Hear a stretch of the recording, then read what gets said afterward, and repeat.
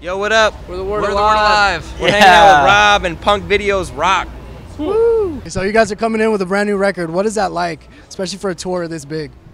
I mean, it's been really good so far. The response we've gotten has just been steadily progressive. You know, it's been fun. Like, all of us love playing new shit. Fun. You know what I mean? It's Definitely. just showing. Like, this is my first album with the band, so showing everybody what I can do behind the kit with these guys has been great. You know, so.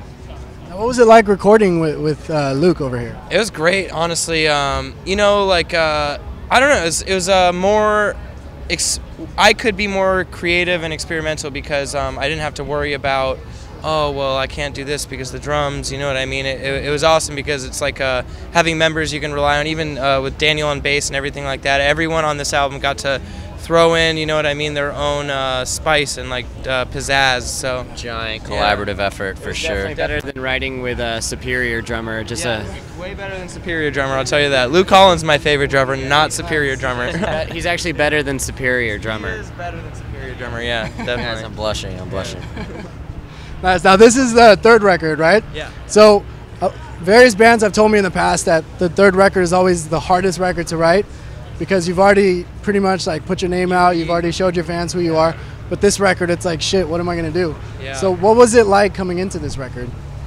Well, you know what's interesting is our manager, Sean Keith, says that he thinks Real is our second record. That's how he says it. Technically, it's not, you know what I mean? So which record are we missing here?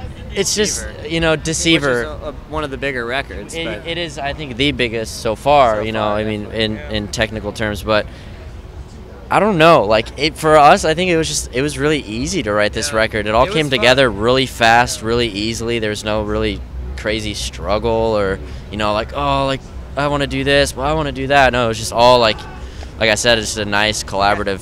we got to try new things, you know, because like especially him being in the band, and we actually got to sit in a room prior to, like, let's take it back, for Life Cycles, our drummer left us before we even had to go to the studio. So I mean, we got to at least expand with a full band setting. You know, it's hard to write on the road. Mostly it's like everybody takes a turn on their laptops writing a song here and there, but I mean, that's how it goes sometimes. But we actually got to write a lot of songs together. Most of them at the end are a collaborative effort, obviously, once Telly puts his vocals on it, you know, but it was the first album we all got to write as this band, so it's definitely not as hard compared to other bands, because the lineup changes and all that kind of stuff, for sure. Listening to the record, it's not as heavy as your previous records.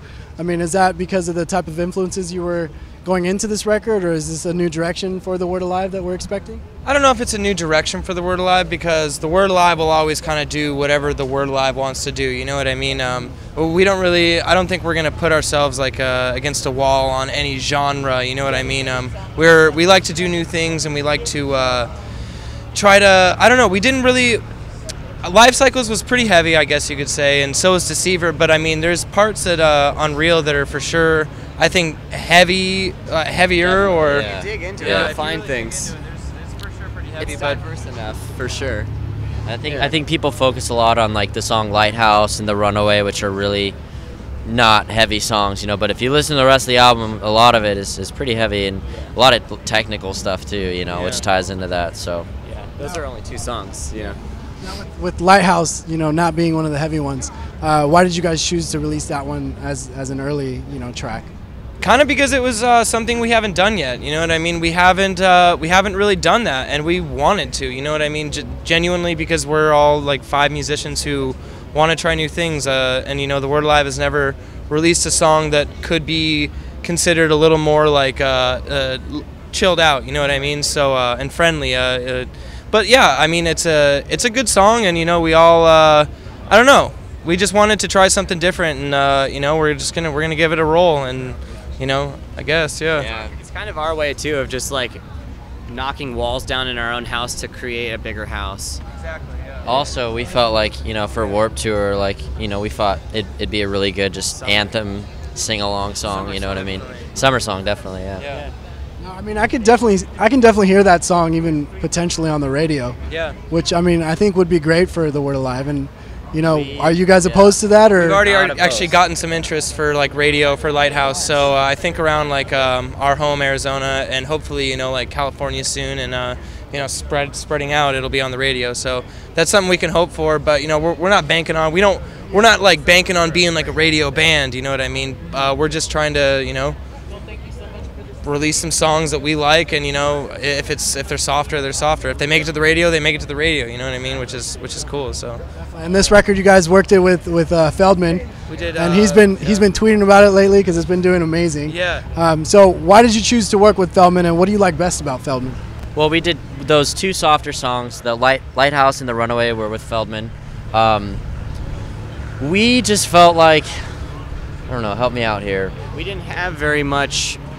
Before we went to Feldman, we had a lot of singing songs, but there wasn't any dominant singing songs. Yeah, like just big songs that we knew would just really stand out Feldman for just everyone. writes good songs, and he helps. And we went in there, and we didn't even know what to expect, and we just cranked out 2 songs in 2 days, and it was awesome. Hopefully, we end up actually going back where we are maybe thinking about doing something like that. So He was probably also one of the first hands-on producers we've ever had. All the other producers are more engineeral and just say like, yeah, take that, maybe try something here and there. But he's bigger than that. He's bigger than life. He's just a very eccentric. He's not an old person, but he's young at heart. You know what I mean? It was definitely a pleasure working with him for sure. Definitely inspiring. It was definitely for sure. Experience too, definitely. Yeah. Does it blow your minds knowing that while you guys were probably working on the record with him, he was working on another album with someone else that was bigger in a different industry? Gang vocals for 5 Seconds of Summer on their album. We're on their album doing guest vocal like chants and stuff, which is something John Feldman actually likes to do a lot in his songs. And so like if you listen to 5 Seconds of Summer, you might hear our voices. Yeah.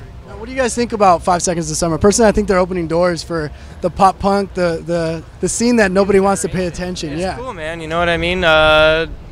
Players got to play. You know what I mean? Yeah. Everyone's got their own thing. So if they're like true in their hearts and like doing what they're doing like because they love music, then like it's badass. So yeah, for sure. I actually haven't listened to them yet, but I definitely one song will. we did record with them. We heard like maybe 30 seconds of it.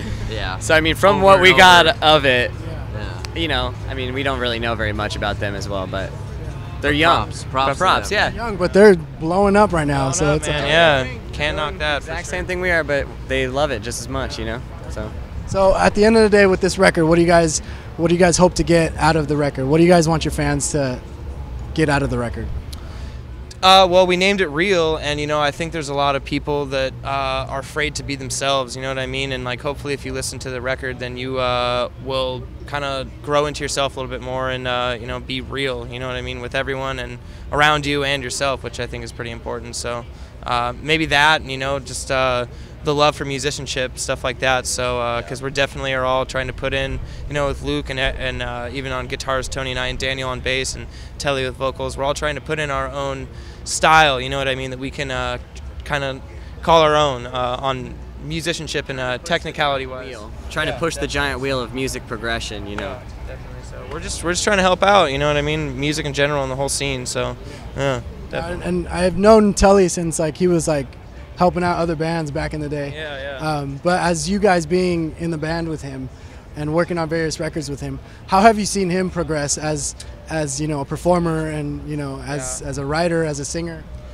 I'll tell you what, there was one point, and I'm not even going to sugarcoat it. There was one point that we were not happy with Telly, with how he was doing and everything, and but he honestly, I can say 100% and truthfully, he's like 1,000% turned that around, and he I think has really found himself vocally, and he's found his voice and he's found his style, and he goes up there and he screams and sings, which is hard for a lot of people either just do one or the other. So for you really got to give him props because he's really come a long way. So it's good. I think this is like Telly will definitely grow a lot more, and his name and voice will, along with the word alive. So definitely. Yeah. I think this album has allowed all of us to grow, and each one of us gives like an individual name. Like pushing our individual names as well. Like he was talking about musicianship. Like we all you know, we bust our asses at what we do, and we hope to get, you know, just a little feedback, some positive feedback, hopefully some negative feedback. We've gotten some of it. You know, we don't really care. We just like to hear feedback. So Yeah, definitely. Yeah. I can just expect from this new album, just for people to want more. You know, like this is just the beginning. It can be, and if people choose to accept that, I guess, then we'll progress and keep doing different things and surprising people and trying to keep it real, you know? You guys released this record right before Warped Tour, so can we expect a proper tour for the album? Anything in the works? Definitely can expect something in the works. We're not allowed to announce it yet, but we did just announce a tour in the UK that I believe starts October with Color Morale and Like Moths to Flames. So, but we do have something planned after that. We just have not announced it yet, but it should be a lot of fun. Katy Perry, Britney Spears, Ellie Goulding, The Word Alive. Yeah. We're headlining. Yeah, Headlining, Godsmack's opening up. It's gonna be a good time.